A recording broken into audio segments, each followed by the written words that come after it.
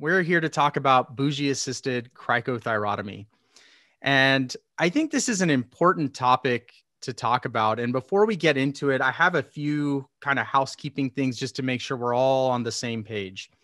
So first of all, if you have any questions throughout the talk, be sure to put them over in the chat feature, and I will answer those as soon as the talk is over.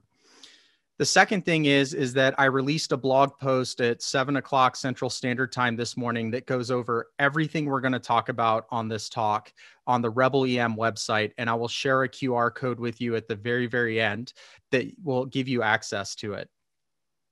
At the very end of this talk, we're going to actually do a live demo. You guys can't see it, but I have an overhead rig with a camera hanging over, and I have a 3D Cric model trainer, and we're going to actually go through the steps of the procedure. And then the last thing is well, why Bougie-Assisted Cricothyrotomy? And this is what I call a halo procedure. So what do I mean by halo? Halo is high acuity, low occurrence. This is one of those things that when we need to do it well, but it doesn't happen enough. And just to give you an example, I've been practicing medicine for 15 years now, and I've only done 5 of these in a real person. I've done over hundreds of them in simulation, but I've only done 5 in real life. And so that's why I think this is so important to talk about, because at the end of the day, this is the final common pathway in the cannot intubate, cannot oxygenate, or the cannot intubate, cannot ventilate scenario. This is going to be the final pathway to that. Now, why Bougie-Assisted Cricothyrotomy? And there's really 3 important facets here that I want you guys to kind of understand. Why am I talking about this technique as opposed to some of the kind of pre-made kits? Well, number 1 is it's simple and it's rapid. Anybody who's practiced this in simulation knows how clunky things can be, how stressful it is. And so I want it to be the least amount of steps, the least amount of equipment, and as fast as possible, because that's what the patient needs. The second thing I like about this procedure is there's really no special equipment, as you'll see here in a minute. It's things that we have in the back of ambulances, that we have in the emergency department, that we can readily get our hands on, that we can have in our airway kits. It's nothing special. And there have been multiple studies, meta-analyses, and systematic reviews that have looked at this procedure, and it's got a super high success rate and a very low complication rate. And so that's the other reason I like this. And those are the 3 main facets of why I've chosen to speak about Bougie-Assisted Cricothyrotomy. So I said simple, right? So what equipment do you actually need? And the reality is you really only need 3 things. You need a 10 or an 11 blade scalpel. Some people prefer the 11 blade. That's the pointy one. Some people do the 10 blade. I personally prefer the 10 blade, but there's no science that says one is superior to the other. I just think it's easier with the 10 blade scalpel. You need a bougie, which we should all have, and then either a 6.0 or a 6.5 endotracheal tube, depending on the size of the lumen that we're going to be going into. So 3 things. And then I would add one more thing, your finger. That's the last thing that you need for this procedure to be successful. So this is all stuff that's readily available. You could package this up into one little Ziploc bag and have it ready to go. The next thing is we have to understand the anatomy when we're looking at a person's neck, because we're already stressed out. And so this is not the time to be wondering, which space am I going into? Am I in the right spot? So it's important to have an understanding of the anatomy. And what I have here is this cartoon drawing, and looking at the bony structures and cartilaginous structures from cranial to caudal. You have your hyoid bone, you have your thyroid cartilage, you have your cricoid cartilage, and then you have your trachea. And the space we're going for is this cricothyroid ligament or cricothyroid membrane, whichever you prefer to call it. And the final thing is that, remember, we're talking cricothyrotomy, not tracheostomy. I'm sure there's no confusion about this, but sometimes I find people getting confused. And so I just wanted to make sure that I clarified that. We're going in that space between the thyroid cartilage and the cricoid cartilage. The final thing I want to tell you is like, how big is this space that we're actually shooting for? And it's not very big. You know, in adults, it's anywhere from 1 to 2 centimeters horizontally and 1 to 2 centimeters vertically. So we're talking less than an inch of space as we're making these cuts on a person's neck. So this is why it's so important to understand the anatomy of the neck and the space that we're going for. Now, what I have here for you is the model we're going to be using at the very end where I'm doing the demo, because I want you guys to be familiar with the model so that you're not trying to figure out exactly what I'm doing with the overhead camera. And you can see that this 3D model has a thyroid cartilage at the top and a cricoid cartilage at the bottom, and then a cricothyroid ligament or membrane. This is what we're going to be targeting. What's cool about this 3D model, by the way, is you can see on the sides, you can actually put a strap around this, and this actually can sit on an actual person's neck. And then you can put moulage over it, and people can actually do the cricothyrotomy on an actual person. And don't worry, I've let people do this to me before with this model, and it's got metal plating on the back. So it's not like they can actually stab you in the neck. It's actually very safe, but it really increases that level of stress for the person who's doing the procedure. Now, the next thing you need to know is, how do I identify this on a person? That's great that you're showing me a 3D model, but what does this look like? And I like to use something called the Laryngeal Handshake that was created by Rich Levitan. And basically what you do is you grab the entire larynx and throat with your hand like you would do a handshake, and you start palpating with your index finger. And so in this picture, I'm actually palpating the cricoid cartilage. I would usually start at the very top, feel my thyroid cartilage, feel the indention, and then feel the cricoid cartilage. And ultimately where that index finger is going to end up is in that divot between the two, because that is where we're actually targeting and where we're wanting to go. Here it is on an actual person from left to right. You can see they're shaking the larynx from the top. They're bringing their hand down slowly. They're feeling the thyroid cartilage. Once they've identified that thyroid cartilage, they're using their index finger to find that little divot that I just shared with you on the 3D model. Now, before we go through the steps, because let me tell you, you can teach a monkey how to do a cricothyrotomy. The biggest issue and the hardest thing is the decision to cut. That is the hardest part of this procedure, is cognitively telling yourself that you're going to be cutting on somebody's neck in a high stress situation for a halo procedure, something you don't do that often. And the reason I mention this is because it's typically performed too late. We wait too long and patients have bad outcomes. And there's two pieces to this. There's the time taken to act, and there's the time taken to prepare. For the time taken to act, with every airway that I'm going to be intubating somebody, I always have a plan A, B, and C. And ultimately, my plan D is this Bougie-Assisted Cricothyrotomy. So I make sure that I mentally go through that in my head before I ever intubate anybody, because it's always a surprise when you put that laryngoscope in and there's a big mass there, or they have epiglottitis, or there's something else that's going on. There's blood in the airway and you just cannot get access to the vocal cords to pass the tube. And so it's important to have this as part of your plan. And remember, common final pathway of a cannot intubate, cannot oxygenate, cannot intubate, cannot ventilate. The time taken to prepare, well, we've taken care of that, because one of the first tenets that I told you about is I want it simple and with equipment that is readily available. A 10 or 11 blade scalpel, a bougie, and an endotracheal tube. It's very simple to put all that into a bag and have that set to the side as your plan D. So now you're no longer scrambling around looking for this stuff.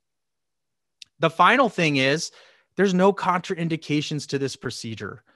Although we can talk about thyroid goiters and people being on anticoagulation, there's really no contraindication, or at least absolute contraindication, that I'm aware of. And so again, remember, this is your plan D. This is, you cannot intubate, you cannot oxygenate, you cannot ventilate. There's no contraindication to this procedure. So you need to get that out of your head. So let's go through the procedure here on slides, and then ultimately we'll do this on the demo at the very end. So there's really two cuts. The first cut is going to be a vertical cut from top to bottom.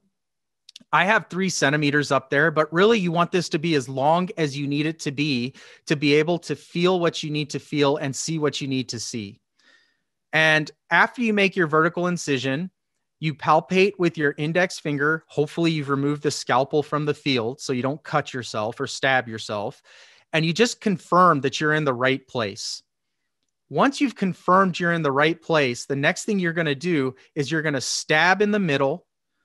You're going to sweep over without removing the scalpel from that membrane. You're going to twist and you're going to come back across the other way. Now, the one thing I want to mention about this horizontal cut is you want to try and stay as caudal as possible. And the reason for this is that in some people, they will have cricothyroid arteries in the more superior aspect of this. And you want to try and avoid cutting those. If you ultimately do cut one, it's okay. They can be ligated. You can hold pressure. You can put figure of 8 stitches in it. There's lots of things you can do that will get the bleeding to stop. And that's the next thing I want to mention is that people who do this in simulation, they're like, oh, this is easy. It's a vertical cut and then a stab, horizontal twist, horizontal, and I'm done. These things bleed, and they bleed a lot, and you shouldn't be freaked out by that. The second thing I want to mention here is that once you punch into this hole, there is going to be blood splatter everywhere. And so you should make sure that you are protecting your eyes and protecting your face before you do this procedure, because I guarantee you, you will get sprayed with blood as that patient is breathing out of this new hole that you just created. So once you've done that, you remove the scalpel, you put your finger in the hole. So why am I putting the finger in the hole a second time? Because I've already created what I want. Well, number one is you confirm that you're in the laryngeal lumen. And 2, you confirm that your incision is large enough that under the stress, you didn't cut this short, that you can fit a 6.0 or a 6.5 endotracheal tube into it. After this, the bougie slides in right behind your index finger. So while your index finger is in that lumen, you basically slide the bougie right behind it. Once you have that in there, you can now remove your index finger and you can load your endotracheal tube over the bougie, and you basically advance that endotracheal tube over the bougie. You can now remove the bougie once you've inserted your endotracheal tube. Now, there's something about this that I want to mention here is the endotracheal tube is really long. And normally when we intubate people, we're going from either the oropharyngeal or the nasopharyngeal pathway. So there's a lot more distance. We're now below the level of the vocal cords when we're doing this. And so the distance is much shorter. And in a stressful situation, people tend to cram these things in, and then you end up doing a right main stem bronchus or causing some type of trauma.